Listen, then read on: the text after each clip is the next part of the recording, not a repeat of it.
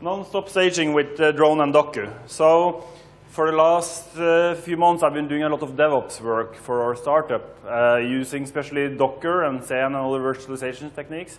So Docker is a standardized container format for Linux containers. It's using something called LXC, and then you can define these containers that you can start up and create new images of, and snapshot and stuff like that. And there's been built quite a few platform as a service products on top of that. So the one I've been using recently is Dokku. Dokku is just like a collection of shell scripts that takes Docker and lets you like push your module to it, and it starts up a Docker instance and starts your app and serves HTTP. It's using something called git receive, which means that you can do git push from the command line to deploy a new version of your application, very similar to how Heroku and .cloud works. Yeah, so I've been combining this with Drone. Drone is another project that does the same thing as Jenkins does, right? It does automated testing, and every time you can hook it up to Bitbucket or GitHub, and every time you do a new commit, it will fire up a new Docker image, and then do a clean environment and run your test suite on that clean environment. And the way you use it is you set it up to listen to your GitHub repository, and then you add a file to your project called .drone.yml, which you put into your GitHub repository, and that tells Drone how to run tests. So you tell it which image to use. You can create your own Perl base image in Docker, and it will just set that up. And you tell it which script to run, and it does like Perl makefile PL. It installs the depth and runs the test, and if that returns OK, then it will report it as a successful test, right?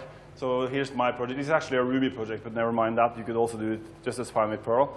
And it will show for every commit if the test suite passes or fails, similar to what Travis does, but you can do it on your own for your own commercial projects without having to pay Travis money.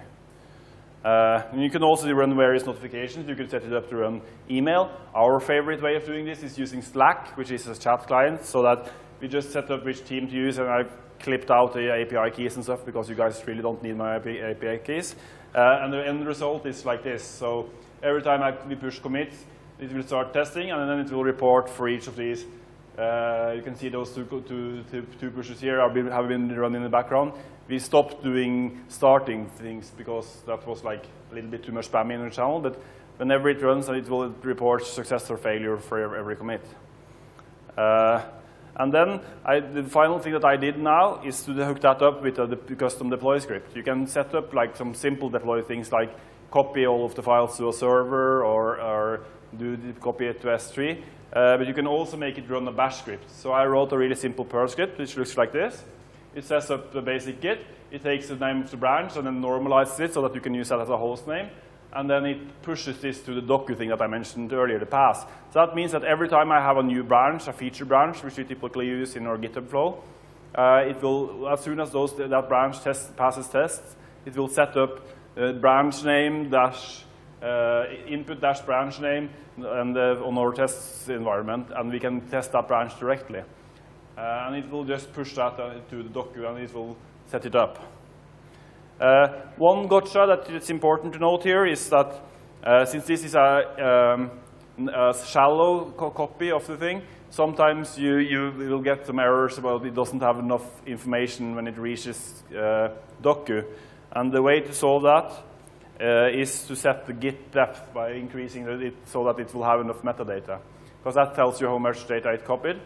So if you want more information about this article, I wrote a blog post a little while ago, and you can go to marcus.nordic.com and find the article covering this setup and the whole complete script and the YML file.